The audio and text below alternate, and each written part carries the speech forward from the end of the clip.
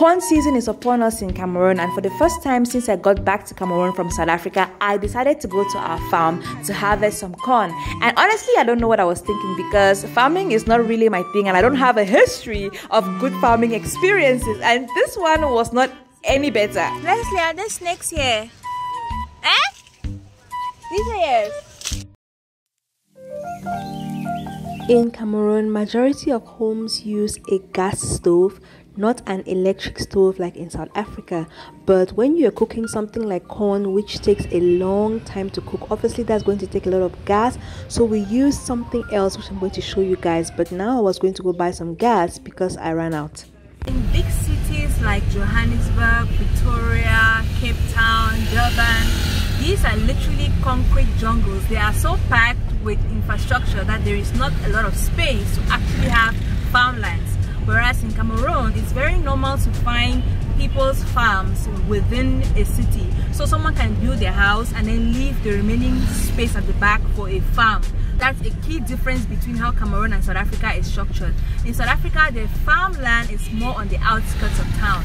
So as you're driving out of town, you will begin to see farms and things like that, but you won't find, farms within the city. It's actually land allocated for farming alone and then land allocated for building.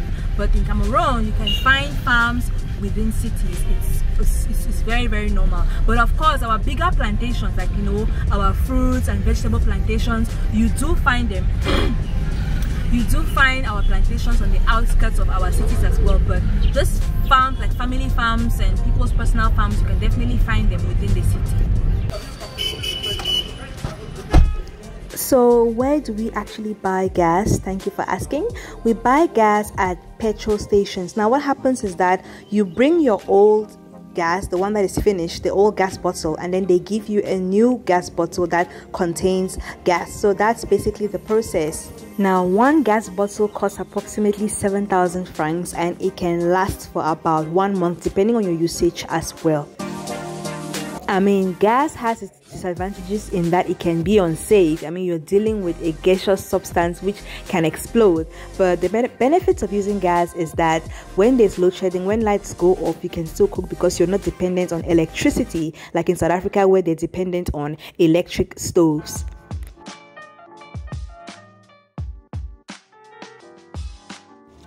Now back to our farming expedition. The first thing is that I don't even think I was properly dressed to go and harvest this corn, and as a result mosquitoes dealt with me.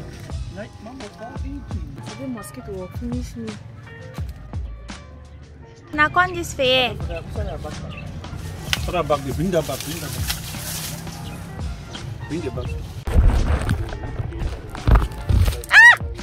So as time went on, they went deeper into the corn farm and I was like, nah man, this is not for me. I just had to be honest with myself, guys. Like, the potential to meet some insect, something, I don't know what, but just something inside that farm was just not something I was willing to expose myself to. So I decided to just stay and wait for them, like, on the outside where there was not so much bush. Which kind of small corn than this? I'll probably just be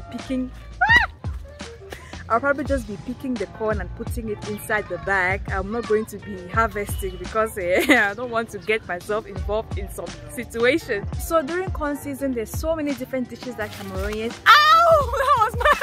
That was my leg! Let's just pause here for a second. Let me show you guys what happened in the background. So they entered the deeper areas of the farm to harvest the corn and they would throw it in my direction and I'll put the corn in the bag. Don't throw the corn at me! That was my leg!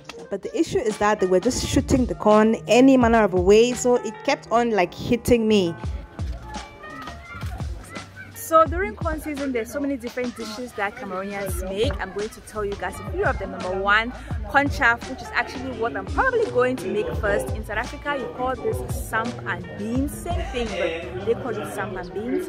And then you can also make cocky corn, which is like a corn pudding.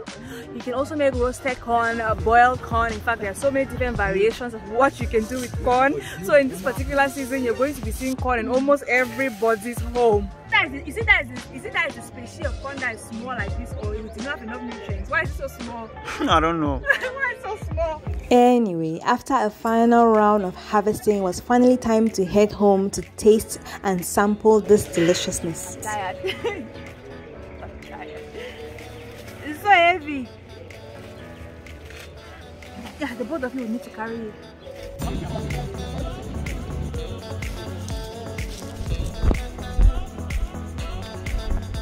Now remember at the beginning of the video I mentioned that when we want to cook things like corn, which take a lot of time to cook, we use a charcoal, I think it's a charcoal clay pot situation, but it heats up the charcoal and then the heat is contained within a clay cylinder which is now covered with iron, and that's what we use to cook the corn. So while that was heating up and the coal was getting hot, we just prepared the corn for boiling.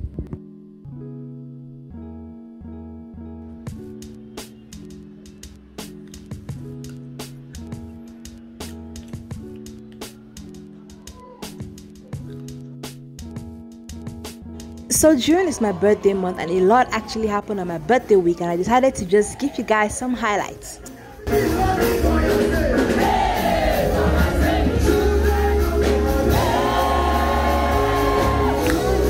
First off, I've been wanting to attend a gospel concert for the longest time, and this one was an all-night concert, like literally from night till dawn. So I was really blessed to be present, and Lillian was ministering. You guys have seen her on this channel before.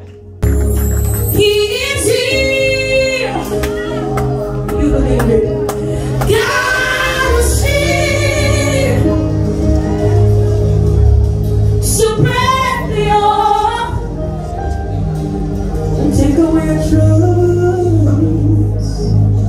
There's just something so powerful about worshiping God, you know. It just makes your problems seem much more smaller, if that makes any sense, and you leave feeling much lighter when you actually spend time in the presence of God. So I was really blessed to be present. Can I lift up your voice, O ye gates, and let the King of glory come in? Who is this King of glory? The Lord is from the rain there. The Lord is from the rain there. The Lord is from the rain. Do not worry my child, do not worry my son, 'cause God is here. Next up, on the first Sunday of my birthday, I was called up to minister, to preach on that particular Sunday. And so, oh man, I was so blessed to actually do that the first Sunday of my birthday. And this is how it went. What is actually unmerited, which is a manifestation of favor, is the mercy of God upon our lives. That is salvation. Salvation is a manifestation of God's favor upon mankind. It is His favor for the whole world.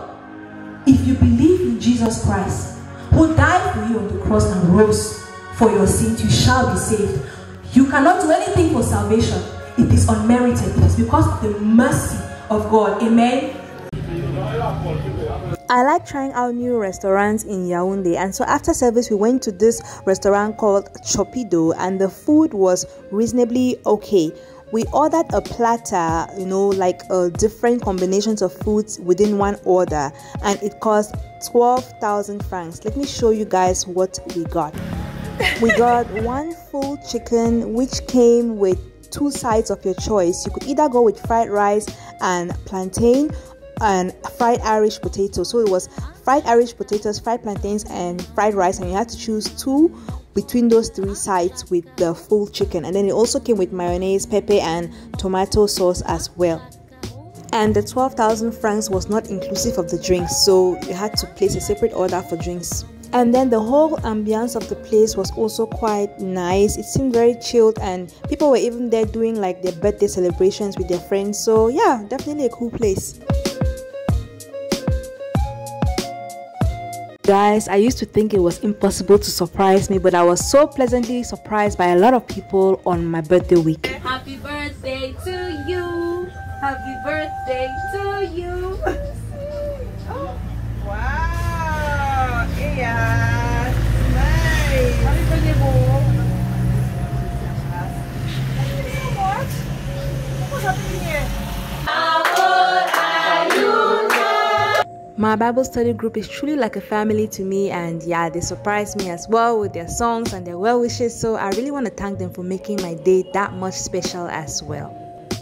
Thank you so much everybody who has wished me a happy birthday on the channel. I really appreciate it so much. I feel like hitting 5,000 subscribers was my own gift from YouTube. So thank you guys so much.